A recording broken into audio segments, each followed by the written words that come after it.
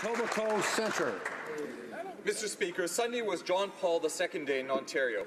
As a young man, Karol Wojtyła entered an underground seminary during the Nazi occupation of Poland and at lethal personal risk saved Polish Jews.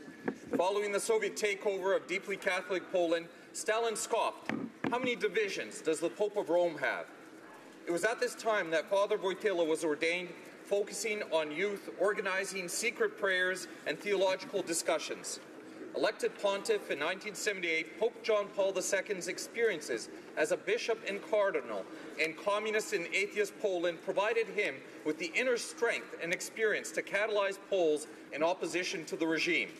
The peaceful Solidarity Revolution led to the downfall of Poland's communist rulers, peaceful revolutions in the Warsaw Pact countries, and the collapse of the Soviet evil empire. St. John Paul II visited Canada 3 times, touching the lives of hundreds of thousands of Canadians.